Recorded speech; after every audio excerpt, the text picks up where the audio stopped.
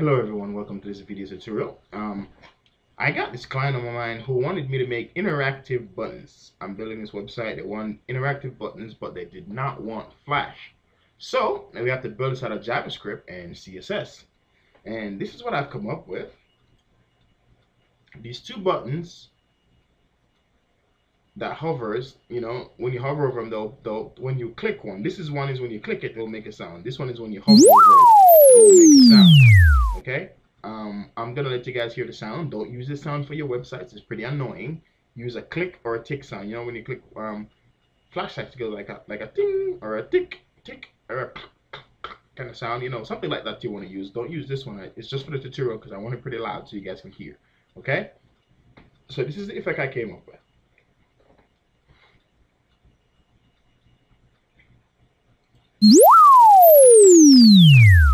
And that one is when you click, it does that. Now, I have created two. One is when you hover over it, like when you put your mouse over the rollover state, it will make the sound.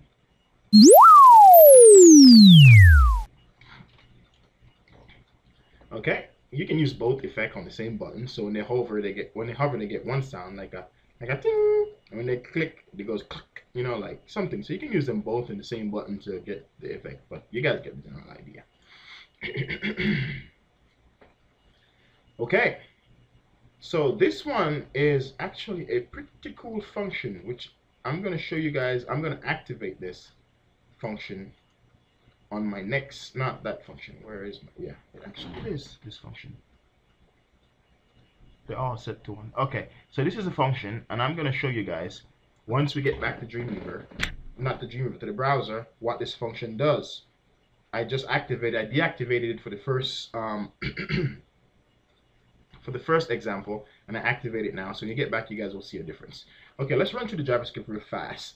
I'm not going to type it out, but I'm going to put this link in the description to get this entire file so you guys can examine, use, do whatever you want with it, okay? So this is var. So what all this right here is doing from line 9 to 33 is saying, it's telling the browser to play the file, okay? It's saying var HTML audio type. Okay, and it defines a file extension. So we're defining file extension, all the possible sound file extensions out there, which is MP3, MP4, OGG, WAV. There's more. You can add them here if you want to add more. Okay, this function is saying play these files if they're available. So create sound files, document type, element, audio. So it's telling it's an audio file right there. So this is just telling it run the file. Okay, sorry. Now this else statement is saying if the browser does not support this function, okay? It's saying return click play function. It says throw error.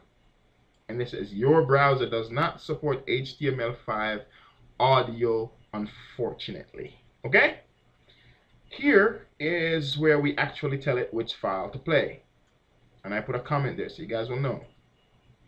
It says, this is for the mouse over effect. And the other one is for the click effect. So it says var mouse over equals create sound. So it's saying play the sound, create sound bites, play the sound, and this is the name of the file, button-2 wave. And then I have button-2 MP3. So I save it in wave and MP3 file. The reason I've done that and the reason I've specified that. So you could specify a .ogg. So you could go comma, quote, quote. Inside the comma, you could say OGG. You know what I mean? You could say, I'm not going to stop it from that, .ogg. You don't want to use capital letters, obviously, but just for the tutorial. So that's what you'd want to do if you want to add more files. So if one browser does not support this one, it will run that one. Okay? Now the whole CSS is for the button. I'm not going to go through that. You guys can take the files and research that as much as you want. Now down in the body of the section of the page, what we've done is create a div tag, which this is a div tag right here. And in the div tag, we name it, we put the text that we want to show up, which is called sexy button. That's what I decided to call it. Yeah, gay, I know. And then we wrap it in, we link the entire div tag. So we wrap a link tag around it. So this is saying href, and you put whatever you want to link it to here.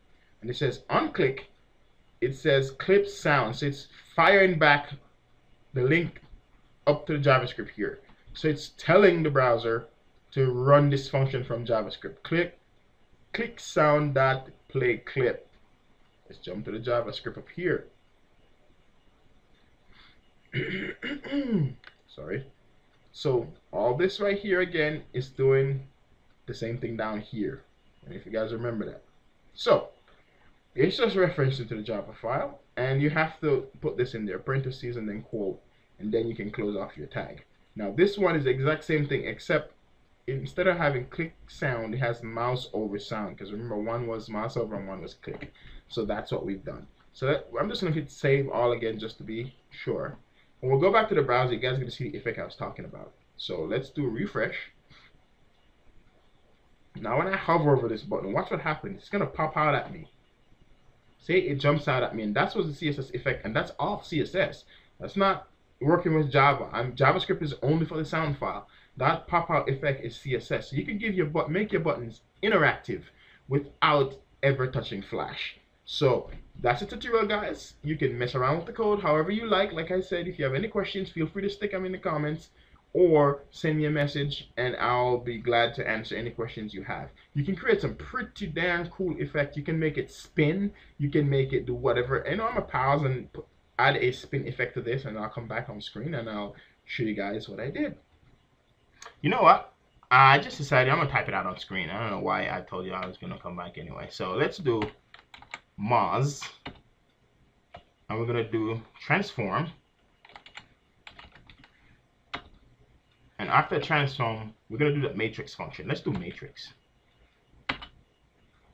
And our matrix, what should I set my matrix as? So I'm going to do 1, 1, 0, and I'm going to do 2, 4, 0, 2, 0, and I think that's one of my effects that I've done before. So I'm just doing this completely out of memory.